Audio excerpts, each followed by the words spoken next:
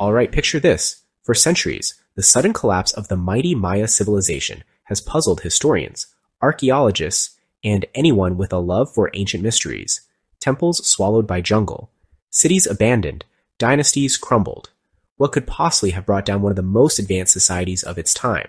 Well, it turns out the answer might have been hidden beneath our feet all along, inside a cave in Mexico, slowly growing year by year. I'm talking about stalagmites, those mineral towers that form drip by drip, recording the story of our planet's climate in their layers, like ancient tape recorders. A team of researchers led by the University of Cambridge recently cracked open one of these stone diaries from the Yucatan, and what they found is absolutely stunning.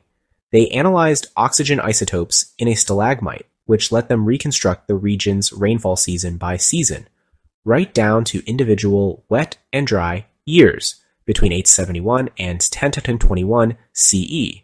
That's right in the heart of the Maya collapse, known as the Terminal Classic Period. Here's the headline.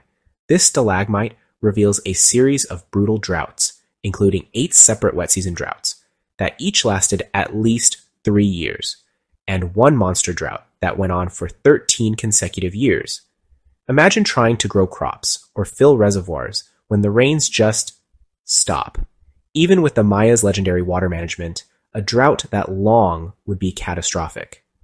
Why does this matter? Because those dry spells line up exactly with what we see in Maya history.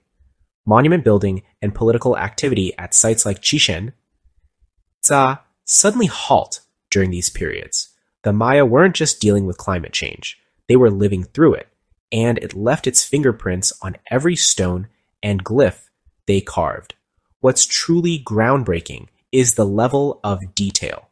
Earlier studies only gave us a blurry picture, average rainfall over decades, but these stalagmites give us the year-by-year drama when the rains failed, when crops withered, when rulers probably faced impossible choices.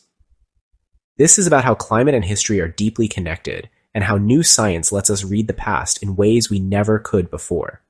So next time you see a stalagmite, remember, it might just hold the key to an ancient mystery. Thanks for joining me on this deep dive into the Maya collapse. If you love stories where geology meets history, don't forget to like and subscribe for more untold tales from the past.